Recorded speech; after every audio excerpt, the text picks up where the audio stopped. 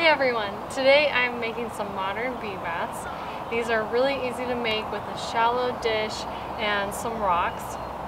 And I really like these little saucers I found at IKEA. They're very modern, nice and shallow, and I think they'll look nice in a modern garden.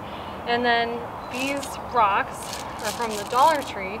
That's a great place to find all sorts of different kinds of rocks depending on your taste, but I like these dark gray ones, so I'm going to combine these two to make a little bee bath. But first, since this has a pad underneath, I'm going to go ahead and scrape that off just so it doesn't get weird, because I'm keeping these outside on the ground. So let's do that first. To remove this pad from the bottom, I'm going to use a heat gun and a scraper and just kind of like melt and scrape this off all the way around. IKEA says these are indoor or outdoor saucers, but I just feel like if this is directly in the dirt, it's going to get weird after a while. So I thought it's probably best to go ahead and remove this. But of course, if you pick a different kind of dish or saucer that doesn't have this, you can skip this step. Also, I'm in a well-ventilated area. I've got doors open, windows, and fans running.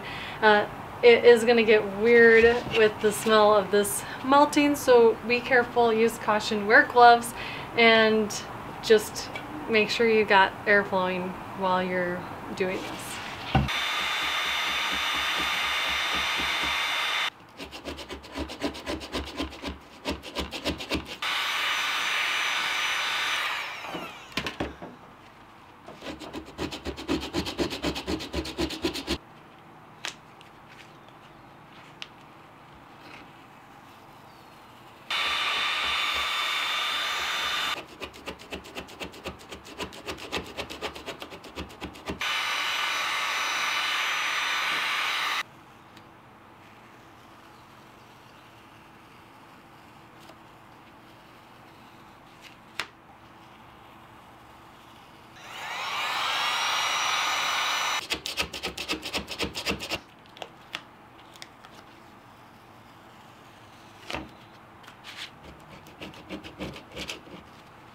Okay, once your dish is ready, you can place it in the garden. You want to make sure they're fairly level to hold enough water, because they're so shallow. If they're uneven, they won't hold very much. And then pick a spot where you may have seen bees in your yard. If you have a lot of flowers or plants that they have been attracted to, like my bees like these blueberries, and they like the blue Lepidora back there. So once you've got them placed in the garden, you can add the rocks.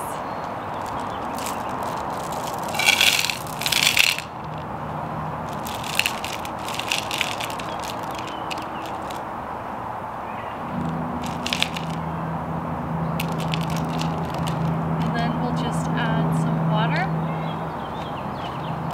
The rocks will give them a place to land where they can get a drink and stay safe and not drown in the water.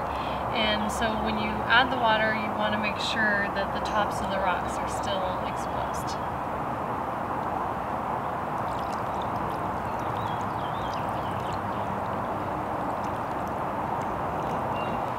And then to prevent mosquitoes, you'll want to just make sure you freshen this every day.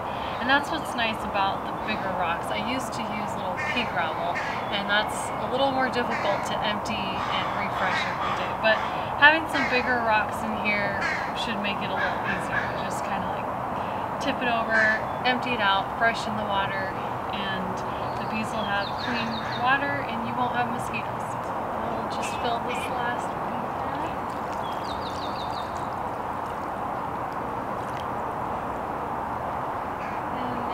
That whole bee bath area where the bees and other local wildlife can come and get a drink and freshen up and